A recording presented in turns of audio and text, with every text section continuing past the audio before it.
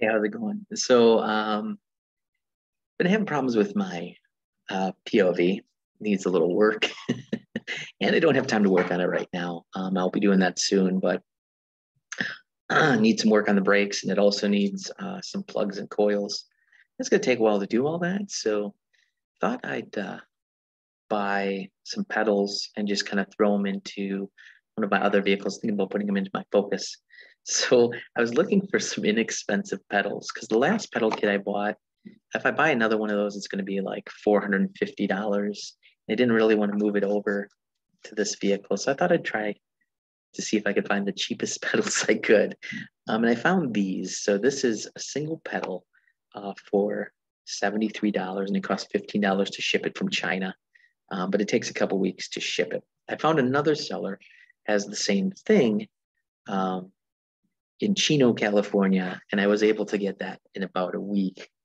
So here it is. Look, it came. So I made a quick unboxing video. I have to apologize because when I'm showing things, it's kind of upside down, but oh well. You do what you can. So here's the video. Let me get it back to the beginning. Just show you me unboxing this thing. Here we go. All right. So it just comes in this little cardboard box with Chinese writing on the side because, hey, it's made in China, like a lot of other things, right?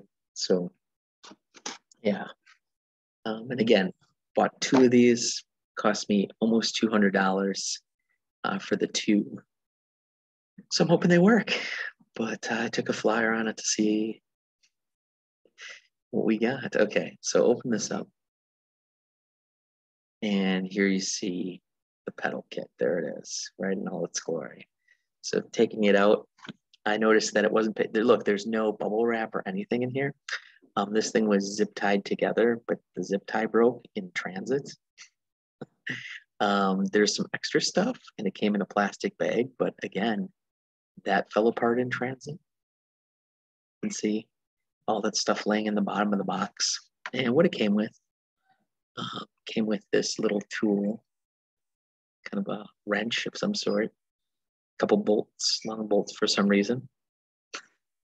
And it's got a couple of these cable ties or adapters of some sort. And again, this little weird adapter with an Allen head and cable tie with a bolt in it. I don't know. We'll see. And it has this brochure that's all in Chinese. See, I'm showing it to you upside down. That's so nice of me. It's in Chinese anyways, right? There's a little QR code. I used that QR code and it brings you to some like Chinese messaging device, messaging app. So I don't know. Shows you where to put how to install them. Let me pause this. So you can see this is the pedal. It has a cable that comes out and it hooks into the upright here. And then it just kind of sits on your floor on the passenger side. That's it. Okay. All right. So that's what it looks like on the passenger side. And then on the driver's side, you can see they bolted it to like that collar around the steering column. And it's got this bracket right here that's adjustable. And there's a small pulley for the cable. Okay. And then the rest of the brochure is just showing you different ways to attach the brackets on the driver's side. Okay. How to use the different included items to attach it to the driver's side. Okay. And there you go. And I do not know what they're saying because I don't read Chinese. Okay. So that's the brochure. And again, sorry, it's upside down. Just, stand on your head while you watch this, I guess. And then here's the pedal itself. So it said stainless steel, but it's got this kind of like just thin little layer of stainless steel sitting on top of it. Looks kind of cool. Oh, I knocked my camera out of the way when I opened up the cable. Just pulled out and knocked the camera down. So here's kind of the business end of it. You've got that bracket attaches around the pedal. You can see it's adjustable. And then you've got the bracket that attaches to the floor. That too is adjustable. So just one bolt attaches it to the floor, and then you've got a pulley so that the cable comes up and grabs on the bracket that's attached to the pedal. Oh, I dropped the nut and I have a hard time putting it back on. So I'm going to do well with this installation, you can tell already. But yeah, so yep, adjustable. My biggest fear here is with all these adjustments, if it'll just kind of shake loose and I have to tighten this on a regular basis. I don't know, we'll see. And then here's the pedal unit itself. It has an Allen key kind of holding it, so it's in the down position. You can see the cable just kind of detaches there.